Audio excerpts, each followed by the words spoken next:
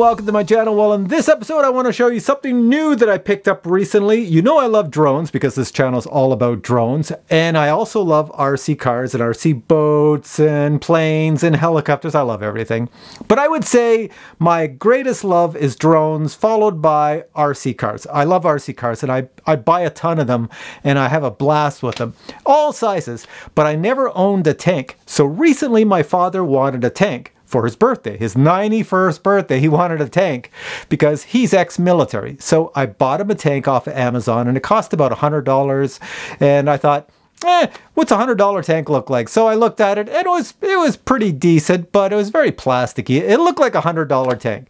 So then I went on Banggood because I wanted a tank for myself. So I saw a tank on there that was at a really good price, had a ton of positive reviews, and that's what I'm going to show you. It's this one.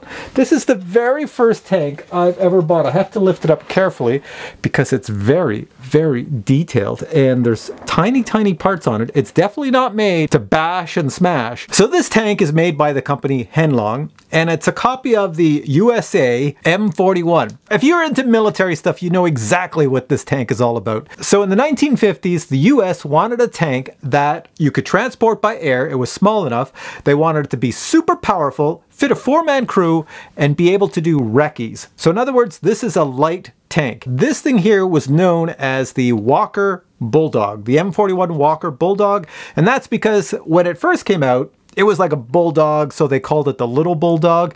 But then General Walker, who was a proponent of this tank, loved it, and it was used an awful lot with his troops. He was killed in an accident, a Jeep accident, so the troops named it the Walker Bulldog, and that's what it's known as today. Of course, this thing's no longer in service. You can find it in museums.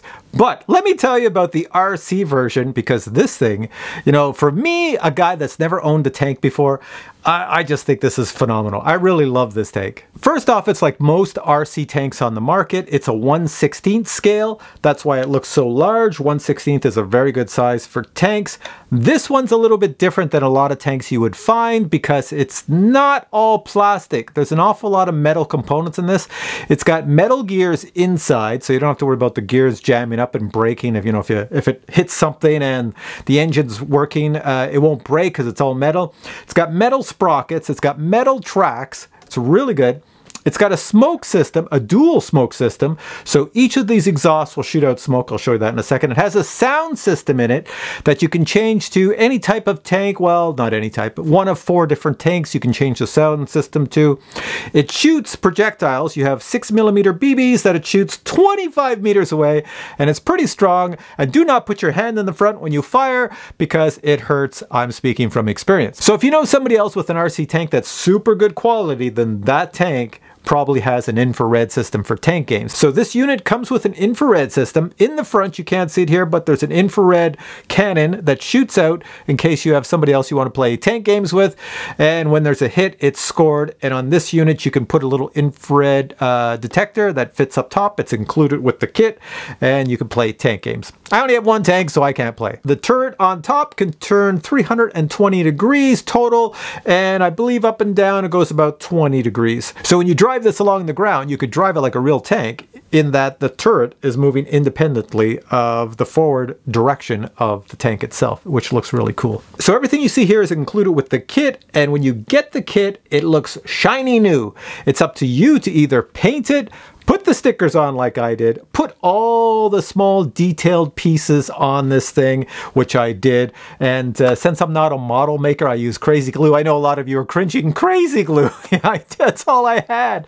Anyways, hey, it worked. I put all the pieces on. A lot of the pieces just snap in place, but some of them you have to glue. But it looks really good. Matter of fact, the crazy glue, I think, makes it look more weathered where I had it on my fingers touching the plastic and messing up the plastic. And it looks good to me. So you do get a remote control with it, and it's a full function remote control that's dedicated just for this here tank, and all the buttons are well labeled. You get the battery that goes inside, you get the charger. You can run this thing on the included battery. For the specs say you can run it for 20 minutes. It's a big battery, it's a 2-cell. But here's what I'm going to do next. I'm going to power it on. I'll show you how it sounds. You can control the volume on this one, which I love. So I'm going to power on the remote, and then I'm going to turn the power on the tank. It's underneath. There's a little switch underneath. I have to find it. Now the tank has a bit of weight to it. It's not a light, cheap, plasticky tank. Now you'll know it's powered on when, there's a camera down here, I'll show you. So I'm going to spin it and just show you. You'll see a light flashing at the front, and if I spin it around some more, get a good look at it, you'll see lights at the rear. They're flashing. So flashing lights indicate that it's powered on. All right, so let's start it up. There's a start button over here, and I do have the volume set on this on the lowest possible level. There's 7 levels of volume. It can get so loud that you can't even talk over it. So I'm gonna have it on the lowest one because this mic has got to pick up my voice and the sound of this. Here we go. So here's the start button. I'm gonna start the motors. And when it starts up, the engine will start. It should start shooting smoke out the rear. There we go. You can see the smoke coming out the rear. She's ready to go. And it looks really cool if you move it. And just take the joystick, I'll move it forward. There we go. Check that out, eh? Isn't that so nice? Oh, to me, it's as a kid, I would have loved this thing. Now it can move pretty fast. You have different levels of speed, and the joysticks on here are all designed to be designed so that the more you push the joystick, the faster everything works. So in other words, if I want to rotate the turret here, I'm going to turn it, and I'll turn it nice and slow like a tank would. I can turn it fast, I can turn it slow. There we go. I can move it up or down, and back up. And then I can turn it again. Really fast. There we go. I can turn the smoke off. The tank, as you already saw, I can move it forward. I'll show you that more in the future. The sounds. So right now, you have these sounds. So here's the machine gun. Say you want a different sounds. On here, you can change your sounds. I'm in a different sound now. So watch when I move certain things. Different sound. If I move it forward, different sound. And if I fire the machine gun, it sounds more like a Hollywood movie. And you can change them again. Here we go. I'll give you different sounds again.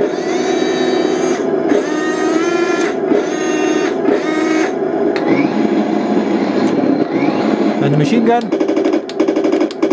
And this is the 4th sound, so this should be the last one. Oh, this one here is the sound of an M41A3 Abrams, which has like a jet turbine in it, so that's why it sounds like a jet turbine. So watch if I move it forward.